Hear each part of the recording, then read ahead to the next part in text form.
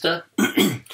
This is Maurice Nightingale. I'm one of the leaders at your sister church down the road in Ipswich, and also part of the apostolic team for our family of churches, Relational Mission. And it's my pleasure to be invited today to speak to you this morning. I'm going to be speaking from a passage in the Bible from Zechariah, chapter 8. Zechariah has always been a very important letter for me personally. So an account of some prophecies brought by a prophet back in the days of Israel before Jesus had come. And I found it really immensely helpful. I think getting to grips with the messages from passages such as Zechariah, Isaiah, what we would call the restoration scriptures, which speak of God's dreams for his people, the big picture story, the big picture narrative for the people of God. I've always found that immensely helpful. It was a big turning point for me, I think, when I grabbed hold and managed to start to grasp this, from the sense of always being conscious of your own frailties and shortcomings, or being a bit overwhelmed by the circumstances of the world that we live in, which is very much the case for all of us at the moment. It's been an extraordinary year that we've lived through. Catching a glimpse of God's breathtaking dreams for his people, for our destiny, the bigger picture, stepping back a little bit and thinking, right, what is going on here? Despite what my personal experience is at the moment, despite the circumstances of the world that I live in, there is a bigger narrative being played out here. And when we read some of these scriptures, we get a glimpse of this, and it's absolutely thrilling. And so for me, it was life-changing, getting my hands on some of these big themes and understanding where everything fits in. It's not all about me. It's not all about my little issues. It's not all about God has come to make my life. No, he saved me to be part of his great cause, to make his name great and to have a people for himself. And I am always excited to unpack these scriptures. So we're going to do that together. We're going to look at Zechariah 8 over the next 20 minutes or so. So please grab your Bibles. I'll be reading from the first 9 verses very soon. Zechariah, his name actually means the Lord remembers. So even in his name, there's this sense of understanding that God is remembering what this is all about. Yeah, as we are sort of pushing our way through historic events or life events or personal circumstances, God remembers what he's doing here. He's not diverted or distracted, from the big story, the big picture, that he is going to redeem for himself a family from every tongue, tribe and nation, and we're going to be one new nation in Christ. This is the big picture, and these scriptures point to that. We often refer to some of these prophecies and so on as restoration scriptures. They point to the restoration of the fortunes of the people of God. We need to look at, understand how we evaluate and interpret these scriptures. Obviously, when Zechariah was first uttering these prophecies, they were meant for his immediate hearers. There would have been a relevance and an application for the people who heard what Zechariah was prophesying. And they're thinking, this is what God is saying about us and about our situation. So that's one layer of application. There's another layer of application of what it means for the ethnic people of Israel. There's obviously a glorious future for Israel when she repents and turns to Jesus Christ as their Messiah. The Bible is clear about this. And so Zechariah is pointing to some things that God has in his heart for the ethnic people of Israel. But overarching all of that is the fact that, by faith, we are all sons and daughters of Abraham. We described in the Bible as Gentile believers, so not Jewish, but Gentile, engrafted. We get included. We inherit all the promises as spiritual Israel that God has made to Abraham and his descendants. And we are the seed of Abraham by faith, is how the Bible describes it. We are no longer aliens or foreigners. We are fellow citizens with God's people, co-heirs of the promises. So there's an application of these scriptures for the church of today and the church of all ages. This is what God has in his mind for his people. And it's always thrilling to be able to read these things and understand that for our situation. So here you are, sat there, watching this. God is speaking to you about his big dreams and his end time purposes, that he will redeem for himself, gather for himself a people, a family. I wonder if sometimes we don't reflect on that enough. What a wonderful thing it is to be part of the family of God. And once we were alone, God takes the lonely and he puts them in family. Once we were cut off, once we were abandoned, once we were far from him, and now he has given us the right to be called the children of God through Jesus Christ. We rebelled against him, we went our own way, and he has, in his mercy, reached out to us and said, if we would just turn from our rebellious ways and put our trust and confidence in Jesus Christ and in his perfect obedience, that God will deliver us, save us, redeem us, buy us back, adopt us with the full rights of sonship as sons and daughters of God. I mean, it's a glorious gospel. And, just the thrill of being part of, once we were no people, now we are the people of God. What a thrilling thing it is. I think reading these scriptures, it ignites something of this. For me personally, it ignited something. That I wasn't just sort of ploughing my own lonely furrow, doing my own thing, but I'm part of the most wonderful, glorious, significant purposes in the history of mankind, to establish the purposes of God in our day, see his kingdom come, and see his people raised up as a sort of a model to the world of this is what it's like if we live according to the ways of God. It's good for us, and God's ways are good, and God is good. So God has a dream. Every statement of vision statement or mission statement that any church has is a reflection of God's own vision and mission for his own purposes and his own name and his own glory. Even when Martin Luther King famously declared, I have a dream, he was repeating the dreams of God, that there would be one new man from every nation, every creed and colour and culture together with one king. This is the dream of God, and we get an insight into these dreams as we read through these verses in Zechariah 8. I'm just going to read the first 9 verses, and then we'll just unpack a little bit of some of these things that are in God's heart for his people. So here we go. The title I'm reading from the ESV, and the subtitle is The Coming Peace and Prosperity of Zion, of the people of God. So the word of the Lord of hosts came, saying, Thus says the Lord of hosts, I am jealous for Zion with great jealousy, and I am jealous for her with great wrath. Thus says the Lord, I have returned to Zion and will dwell in the midst of Jerusalem, and Jerusalem shall be called the faithful city and the mountain of the Lord of hosts, the holy mountain. Thus says the Lord of hosts, old men and old women shall again sit in the streets of Jerusalem, each with staff in hand because of great age. And the streets of the city shall be full of boys and girls playing in its streets. Thus says the Lord of hosts, if it is marvellous in the sight of the remnant of this people in those days, should it also be marvellous in my sight, declares the Lord of hosts. Thus says the Lord of hosts, behold, I will save my people from the east country and from the west country, and I will bring them to dwell in the midst of Jerusalem, and they shall be my people, and I will be their God in faithfulness and in righteousness. And thus says the Lord of hosts, let your hands be strong.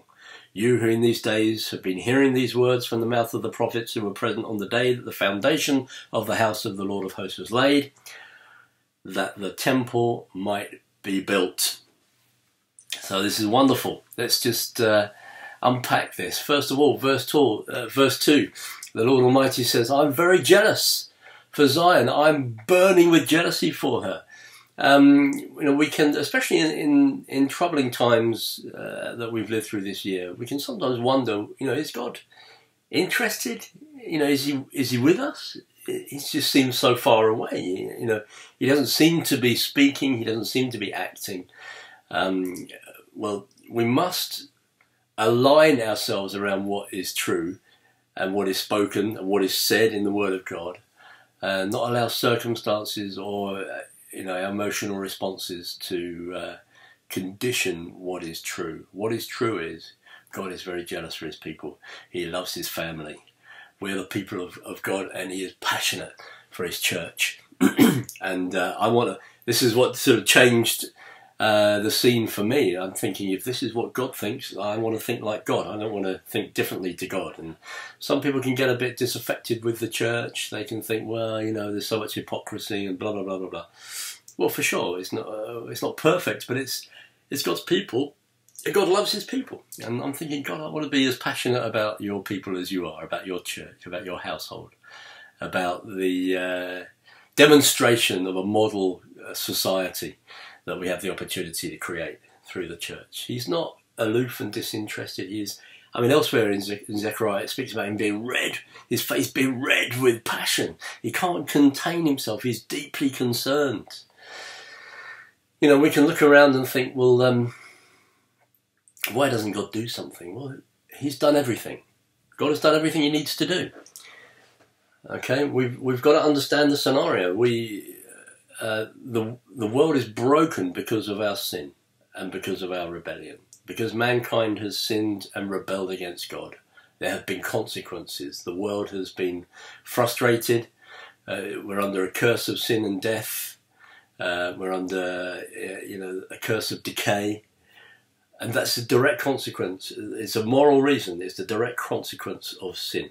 And that's important because the solution, the pathway out is a moral solution. And that is the gospel of Jesus Christ. It's not better politics or better ideology or better education or better sociology. None of these things are going to fix this problem. The only thing that can fix this problem is repentance by faith and trust and confidence in Jesus Christ as our Saviour. Because the reason things are broken is because of sin, and the solution to sin is the gospel of Jesus Christ. That is the answer. So God has done everything he needs to do. He has created the way out for every person, the way out of this place. This isn't our world. We've been saved out of this world.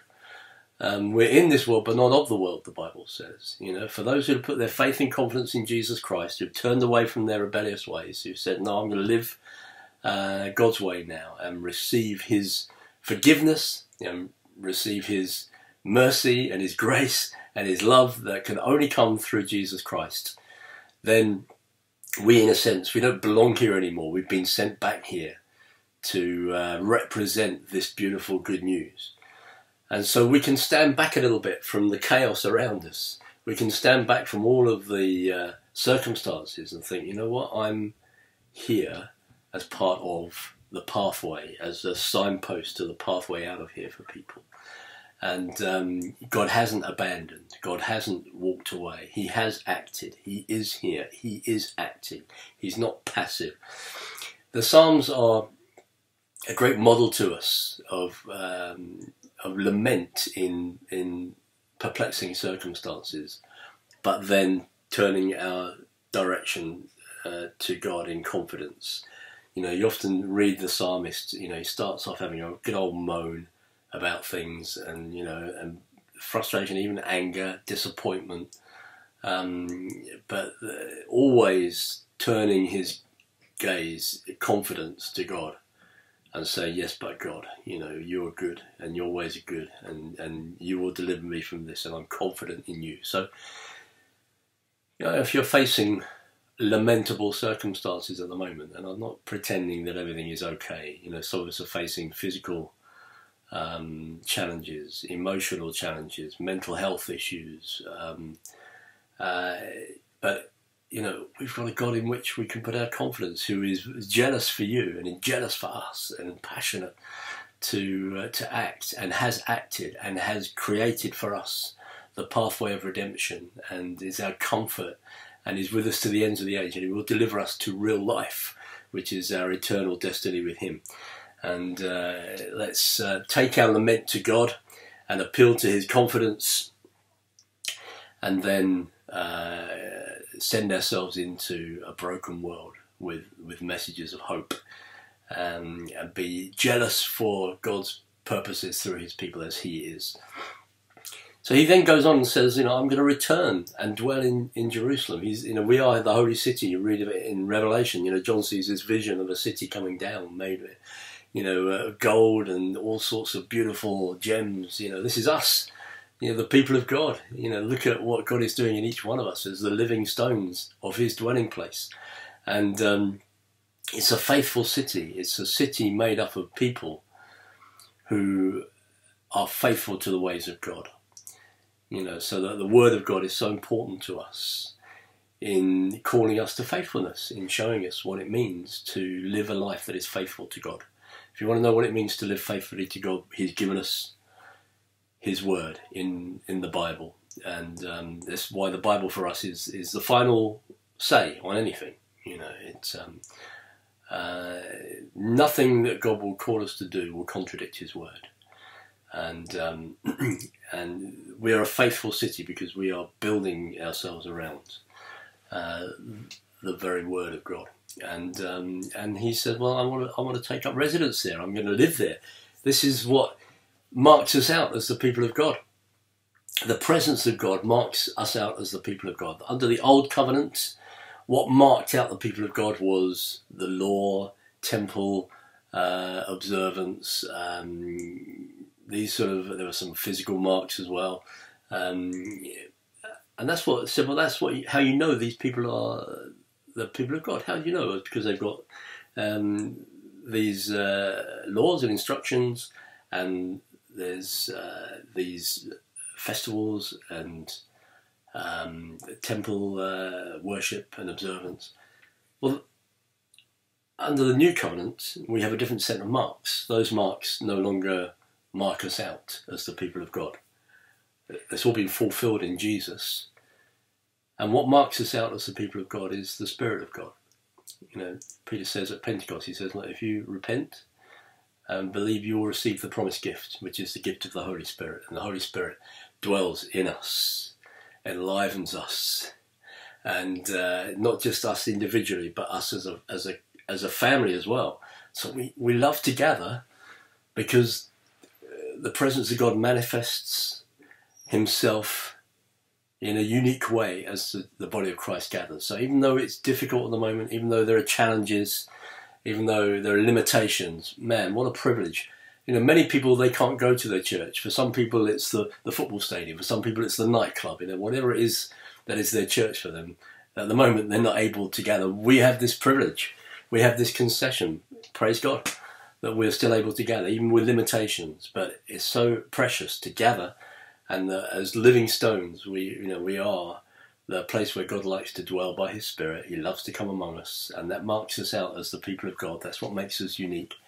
That's what we're so like earthenware vessels with treasure within. But this is God's dream. Okay, it's God's dream that he will dwell with his people, that he's not at a distance. He's going to be with us. He is already with us by his Spirit. We're already living in the sort of the foretaste of that. And then when in eternity we're with him forever, we're going to understand what it means to have God living with us, walking with us, like Adam walked with God in the cool of the evening. What an astonishing thing that will be. But this is his dream. This is God's dream. His dream is to have a people that he can live with and take up residence with us. And it's a beautiful thing. And then he goes on to say, look, men and women, old men and women will sit in the streets, children will play. What does that mean? That's a metaphor of a peaceful, secure, just society. This is God's dream. We look around us and society is not peaceful. It's not secure. It's not safe. It's not always just. And, you know, we lament that, correctly so. And God's saying, yeah, well, my dream is that society, all sorrow and suffering will be removed, you know, wipe away every tear. There'll be no injustice. There'll be no insecurity. It's a safe place where old people can sit out in the streets and children can play safely. Whenever there's any sort of dysfunction or breakdown in society, it's the old and the young that tend to suffer first, and the infirm, you know. So this is a metaphor to us that God's dream is of a just and safe society. That's what he wants. And we have the opportunity to model that as we build this church here in Colchester. Every church, wherever it gathers in the name of Jesus, we're trying to say, look, if we do it God's way, we are building a model of this inclusive, safe, secure, just society. It's just it's a glimpse of what is to come. You know, that's what God wants. He doesn't want conflict. He doesn't want all of this. All of this devastation and disruption, all of this, you know, diminishing of society life by evil or war or poverty or abuse or famine or any other kind of suffering is not God's dream for us. It's the consequence of our rebellion, and we have to take responsibility for that. You know, so did God send the virus? Did the devil send the virus? Well, either way, you know, I'm not going to get into that. The fact is, the world is broken because of our rebellion, and there are consequences for that rebellion. And we have to live through, you know, those of us who are saved, we're not of this world, but nevertheless we still have to live through these consequences with the rest of our race. And but we know that, you know, this isn't the end of the story for us, because we're living with this big picture. But God's dream is of a just and safe society. And we have the opportunity to start to model that and embody that between us, making sure that everybody's included, making sure that everybody has, you know, equal voice, everybody is cared for, that the most vulnerable are, we particularly look out for them. You know, Paul says, you know, those sort of slightly, the modest or unpresentable parts of the body, we take particular care of that. You know, not just the presentable parts, we take care of the, you know, he says the unpresentable parts, but you know, those parts that are suffering or struggling, or, you know, it's not.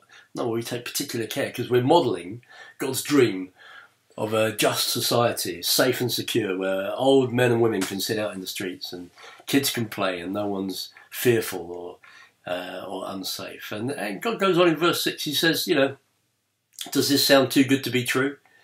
It's quite an interesting verse. You can read it in two ways. You know, it may seem marvellous to you. Will it seem marvellous to me? You could read that as, well, you know, this might seem too good to be true, but it's not a problem to me. You know, it might seem marvellous and amazing to you, but to me, no problem. This is where we're going. This is going to happen.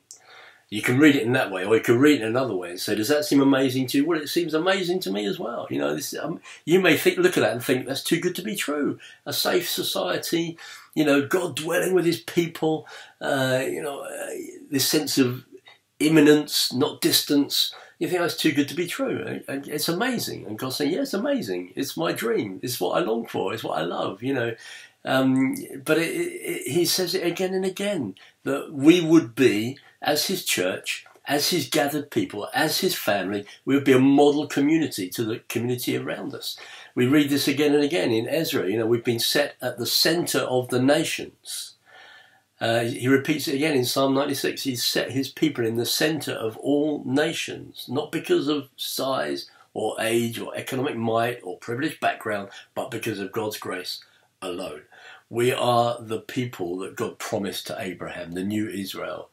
You know, beyond number, like the stars in the sky, from every tongue, tribe and nation. We are part of God's dream. His new nation, a model to all nations. The holy mountain that will be raised up above all mountains. That's us. And my prayer is, as I'm just speaking out these words, is that some of you, your heart is getting gripped, thinking, God, what an amazing thing to be part of your big dream. You know, this isn't just about, you know, how's God going to help me with my little issues.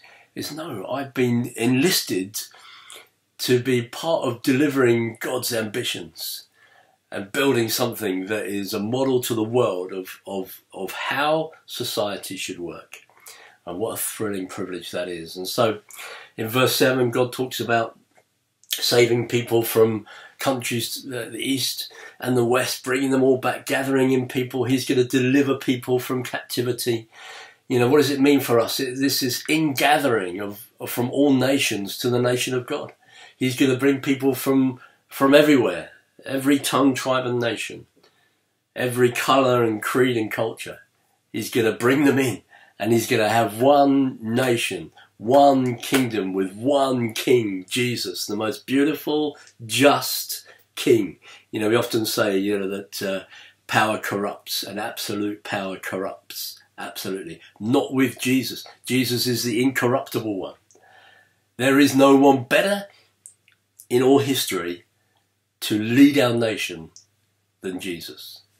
By far, you know, I mean, it always seems like a blasphemy to suggest that he's on a scale. You know, no, he's the King of Kings. He's the Lord of Lords. You know, there's no better society for us than to be in a kingdom with Jesus as our King. And so God is going to gather people from this is his Jubilee dream, deliver people from captivity, deliver us from all the things that held us captive, our fears, our sins, situations that perplex us will be delivered from this. You know, people delivered from unfruitful destinies, unfruitful churches, unfruitful situations, gathered to places where they can grow in maturity and fulfill their potential in God, delivered from needy, broken cultures and nations. They can be built up and sent back to be agents of change in their own nations and cultures. He's going to liberate and restore the nations and gather them to himself. And he is, through his church, he is demonstrating his manifold wisdom to the powers and principalities, and he is building up his dream community. This is the big picture of God. And God says, you know, in verse 9, he says, look, you know, let your hands be strong so that the temple may be built. You know, folks, this is our invitation. Come on, let's give ourselves to this. Let's push beyond just our own individual circumstances and needs and think, no, why am I here? I'm here to fulfill the dreams of God. What are the dreams of God? What is the cause of God? That is that he would have for himself a people from every tongue, tribe and nation. And we're building an outpost of this here in Colchester. We're modelling something of showing that God loves his people. He's passionate about his people. So are we. We love his people. We're passionate about his people. God wants to dwell with us by his presence. Well, we're practicing. We have the opportunity to experience that every time we gather. Where 2 or 3 gather, I'm with you. You know, we have the personal indwelling of the Spirit, and then when we gather together, he says, I'm going to be with you. And you know, we have this beautiful privilege of just enjoying the weight of his presence, the weight of his glory, the weight of his wonder whenever we gather together. When the people of God gather together, God visits our town or our city in a unique way. His presence goes with us, and he's looking to build his perfect dream society. We're not going to be perfect this side of heaven. You and I know that. But this is what we aspire to. We say, well, let's move as well as we know how. Let's look to establish that among us here, where it's a community of peace. It's not a community of conflict. It's a community of selflessness, not selfishness. It's a community of wanting the best for each other, not just grabbing the best for ourselves. It's a community where the most vulnerable are cared for as best we know how. Now, this is what, you know, this is the metaphor of the peace and the justice that is ahead of us, that we're going to be delivered into in God's heavenly community, his heavenly people. And that he's looking to gather people from every culture and context. So God bless you. If you're sat in this room listening to me speak and you feel a little bit out of place, you think, well, crumbs, these people are quite different to me. Well, you're in the right place. God wants you to be built in. Not that you've got to change and be like everybody else, but that we will create a model of what it means to learn to embrace one another in all our beautiful various cultural expressions, and to rejoice and celebrate that and enjoy the richness of that, because that's our destiny. That's where we're going. That's where we're heading. We are one race. You've heard that a lot recently. There is only one race. It's the human race. And it's God's dream that there will be gathered from every tongue, tribe and nation this beautiful, peaceable, just society. And we're trying to model that as we build our church around the, faithfully around the Word of God and enjoying His presence. And so I just want to encourage you in these days, let your hands be strong. Help us build this. Okay, these are trying days, they're troubling days. But sometimes you just need to step back and think, what is the big picture here? Well, the big picture is that God has a dream. And His dream is that He is gathering for Himself a family. And what an honour and privilege it is to be part of the people of God, the right to be called His children, to be adopted into His family, and that we together can celebrate this and build this and invite many others to join and say, look, this is a foretaste of peaceable, just society where everybody is included and embraced, of all circumstances and of all cultures and of all backgrounds, and we're going to build something beautiful here, because this is God's big dream and this is the future that lies ahead for us. So God bless you all. Thank you for listening. I hope that has given you a little lift, a bit of a thrill, just to understand what it is that God is passionate about at this time. And we may struggle to see for ourselves individually, and even in our immediate circumstances, we may struggle to see outcomes and solutions for situations that we face, but just stand back a little bit and just say, hey, God has delivered me from this, and I'm part of God's big dream, and this is a foretaste of what is ours for eternity. And I pray that for many, many years you'll be thrilled to be involved in investing in this, in the dreams of God in Colchester and in regions and nations beyond. So God bless you all, and we'll see you again soon. Bye-bye now.